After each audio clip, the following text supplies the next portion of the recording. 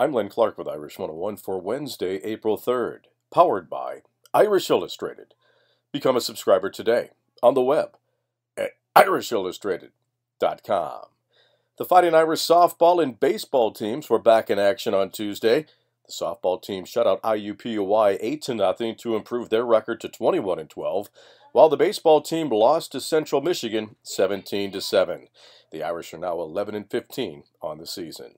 On the Fighting Irish schedule today, the women's lacrosse team is on the road to face number 1 Boston College, and the baseball team will face the South Bend Cubs in an exhibition game. Become a part of the Notre Dame Football Heritage Project and help the Ara Parseghian Medical Fund. Visit mysportsheritage.com. That's your Notre Dame update, powered by Irish Illustrated. I'm Len Clark, and this is Irish 101.